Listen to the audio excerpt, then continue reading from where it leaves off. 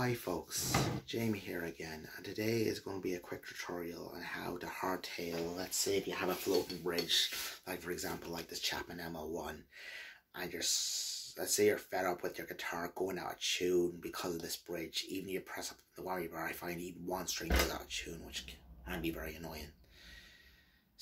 But there is a way you can actually hardtail this, and I know a way that's very effective, very cheap, and completely reversible. What I use is some old coins. So let's get started. First things first is loosen strings. I have this Wara tool set, which is very good for around 120 euros. You definitely have everything you need. So first things first is loosen the old strings.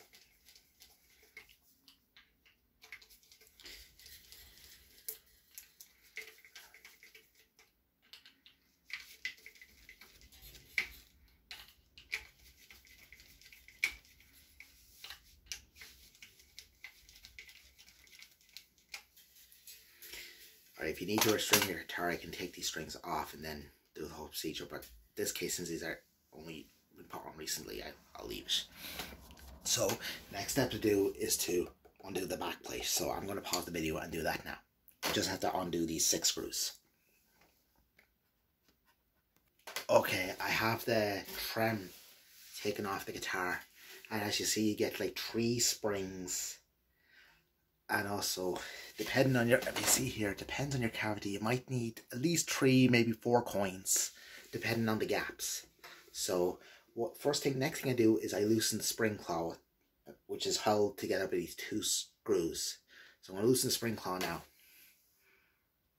Okay, so you loosen up the spring claw, so you have to loosen it until the springs are a little wobbly. So I reckon like 15 turns on each screw should do the job. Of course, it all varies depending on your guitar. So what else you'll need, not only the coins, is you also need any type of tape. It can be first aid tape, painter's tape, even sticky tape or sellotape as we call it here in Ireland.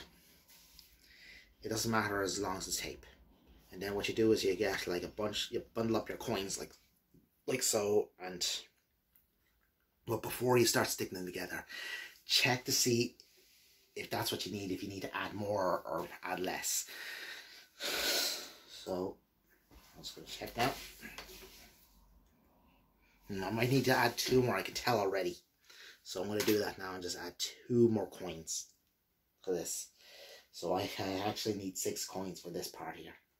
So I'm going to stick them together now. And okay, there they are, all taped together. Now it doesn't have to be neat or tidy. It doesn't have to look perfect. They just have to. It's just enough to keep them moving about in the trem and to stop them. Now some people super glue them. I don't recommend them because just in case, you never know, you might need the coins. Only kidding, of course, but I wouldn't recommend super glue. Not a good idea. Just tape will do. And then it's just a matter of just sticking them down in your trem like so. Now you might need the whammy bar for this, so I'm just gonna get that now, and I'm going to actually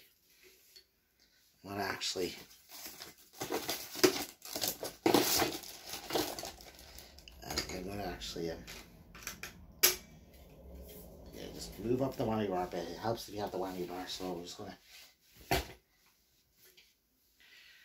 just gonna move this forward, and I'm gonna stick these coins in the trem. And to turn over, as you can see, if the camera can pick that up, I have like 2 coins jammed here and 4 here, and 4 coins jammed here and 2 coins jammed down there. And as you can, I'm going to tune this up and I'm going to show you the finished product. Okay, as you can see, I have the guitar tuned up and all, and it's a lot solider on here.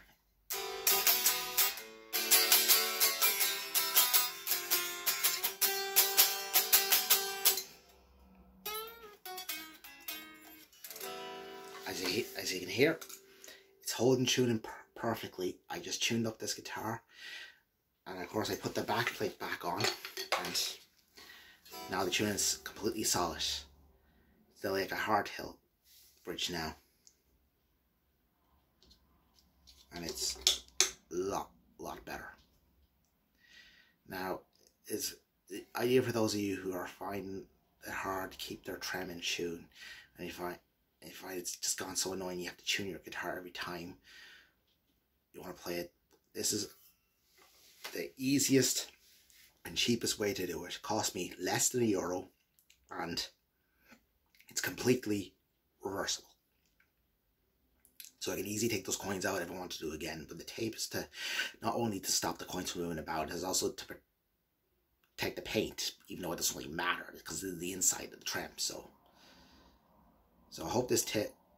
Now what I used was 1 cent and 2 cent coins. Now these are Euro coins, of course, but it might vary. In America, you could probably use like nickels, 5-cent coins, or you could use like 10-cent coins in New Zealand or in Australia.